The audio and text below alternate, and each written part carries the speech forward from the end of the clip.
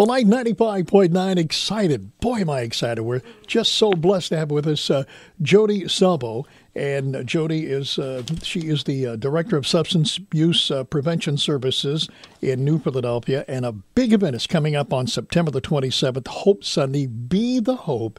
And I know you're excited, Jody, so tell us all about this event coming up. Jim, first, thank you for having me on today. And I really just want to share with the Christian community this exciting event. This is the third year the Coalition has partnered with many agencies, organizations in Tuscarawas County. We work closely with T4C, Tuscarawas County for Churches, this year as well. And what Hope Sunday is, it's September 27th this year. It's an opportunity that we present issues that are occurring in our community and take it in front of the local church. And kind of to create some awareness of what some of these issues look like, but then to say, hey, church, you have the one true hope. You have the solution to these community problems and issues. And, man, do we need each person of faith to step into these, which I will say opportunities, that they're hard, they're tough situations, but that God has allowed us to walk into and to love others and be the light in our local communities. So this year, our video, I just got to see it yesterday, and man, I'm super excited. It's called Looking Up, and it's a video that shares a couple people's stories, struggle with mental health issues and addiction, definitely in the midst of COVID. I mean, so when you look at the video, you'll see the people, they'll talk about thoughts of suicide, they'll portray drinking and addiction, but they also bathe it in this time of isolation, of loss that came with the pandemic. And as you watch the movie, it takes you into people are really expressing the desperation they're feeling. And then you see, and it just looks like people from the church coming alongside of them. That's incredible. It is so fun. You'll hear a challenge of, we don't need to preach to anybody. We just need to reach out and love on people. And you know what? And they will see Christ in us. And that's what will pull them closer to Him or into a relationship with Christ. And even in the video, at one point, a young lady's talking about the shame she feels, like, I can't go to church, I'm high, or I can't go to church, I'm sleeping with someone outside of marriage, and you feel the shame, and yet she comes to, but that's exactly where I need to be. So it's just a wonderful portrayal of what people struggle with and how Satan binds us up and tells us lies and keeps us from Christ in our shame or whatever we're feeling. And the video just challenges people of faith to just reach out, to realize this is hard for a lot of people. Life is hard for a lot of people, but it's particularly hard in isolation with COVID, with the losses people have. So anyways, Hope Sunday is September 27th, and this is the third year that we've done this. The first year we engaged, I think we had 75 participating churches in Tuscan Carroll. Last year we had over 100. And I think we're up to about 120 right now. We're going to start packing bags to send out to churches actually tomorrow. So each church, and we actually invite all churches to join in Hope Sunday. And if you say, yep, we'd like to participate, we provide the short video, which is only about 4 minutes. We provide bulletins, which have prayer requests on the issues of concern, of focus. And then it also provides information on resources in the county.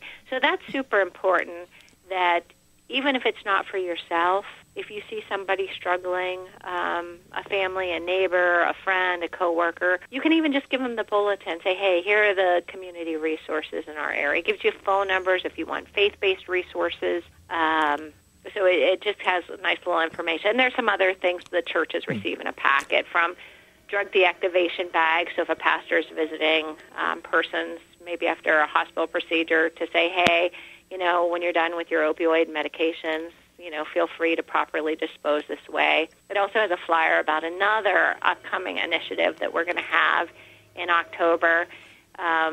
and another way that people of faith can just walk into the opportunities before us to love on people in the midst of very difficult times. So anyways, Hope Sunday is just a really neat way to bring the church and the community issue together. And as a community leader, I absolutely know our one true hope, the solution to our issues, is through Jesus Christ.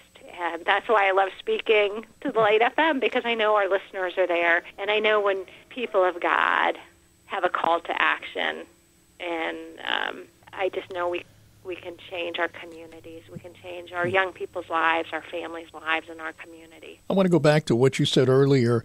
You were talking about the 4-minute video, and there were testimonies. I think you see that every day. I do. You know, and this is, to love, more than anything, we can't fix it. We can't do anything about it. We can walk beside them and just say, we are here for you. We have no idea what these people are going through. No. I can't imagine what it's like. You know what? The guy that's actually on the video, I know this is probably a lot of detail for radio, the Anti-Drug Coalition, we do weekly podcasts. And our last week's podcast was on his recovery story. And I almost want every single community member to listen to his podcast. How do they do that? What do they have to if do? you go to the Tuscarawas County Anti-Drug Coalition Facebook page, just scroll down. The very first video you'll see is on a faith-based recovery group that's meeting. That's the first one. But if you go down to last week's, and I don't know the date on that, it'll say Richard Miller, and it'll be his recovery story. But I am a firm believer that a lot of times people of faith might not be as active in some of these issues because you just don't know what to do with them. Like, if you do not know someone that has struggled with addiction, it is so foreign in your head. Like, it's really hard to understand. How can someone be so bound up by an addiction? But it's not until you hear some of these stories that you get it. And once you get it, and you get a little more comfortable walking in this world a little bit, in this, issues of substance use and maybe mental health issues, then you start to understand what addiction is, how it can happen, and how Christ is the solution. Because honestly, if you go into recovery groups and you see people in recovery, I would say 9 out of 10 times people come to a saving knowledge of Jesus Christ in their recovery process.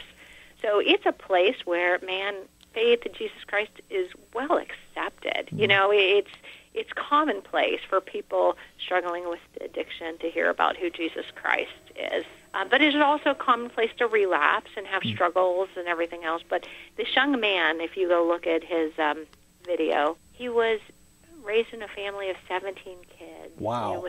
His dad was married 13 times. Oh, my. The older men that were his siblings that were brought in his house aggressively sexually assaulted him. He was then on the streets at 14. And when you listen to the story, it helps you understand, okay, substances were used to self-medicate the things that he couldn't cope with, nor did he have the people or the resources in place. Now, the story's beautiful, and, it's not been easy. He still struggles daily, but his solution has come in Christ. And I've had the privilege of knowing him for a long time, and I can just see what Christ is doing. And when you listen to the podcast, you'll get, at this point, he knows Christ is his solution. And he'll just freely talk about, now let me tell you about God, or let me tell you what God has done. And I think for Christians to hear that, it then goes, oh, my goodness, we are needed in this battle, and God has a great place for us. And it is through, offering people hope, loving on people, pointing people to Christ, that is how we heal our communities, or that is how Christ heals our communities. I don't know how, I'll just ask you, it's not like a tough love, is it? Just to love them as they are. Exactly. That's what I get. That's what I hear you saying. Because I think if you use tough love, they're just going to say, you know what, no. You might turn them off. I don't know. That's what I get. There is no judgment that ever needs to come out of one of our hearts or minds or anything. It is honestly, it's a challenge for people to understand addiction a little bit. So to get some education, and, I can steer people to a ton of resources.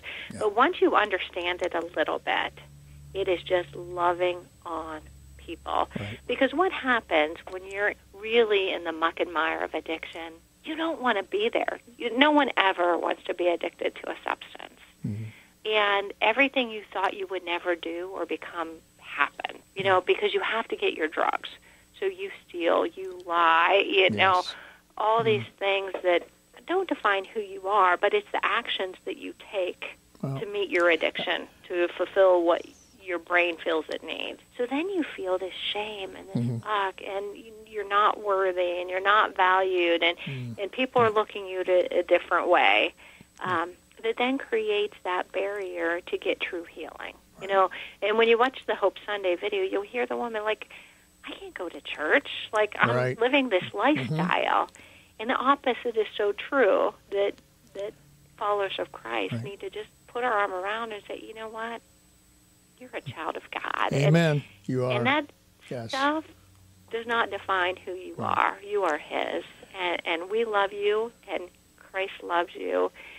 And this does not have to be who you are or the place you're going to live in or be stuck in. You know what I mean? Yes. You just have intrinsic value. How can we pray for this event?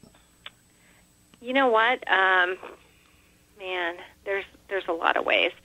I think the first one is that churches are willing to just engage with Hope Sunday, because I think the more people that see the video and receive the prayer requests, I think the more that it'll just be in our heart to love differently. Yeah. And no one does that better than the church, but I do think it's a great tool to start that.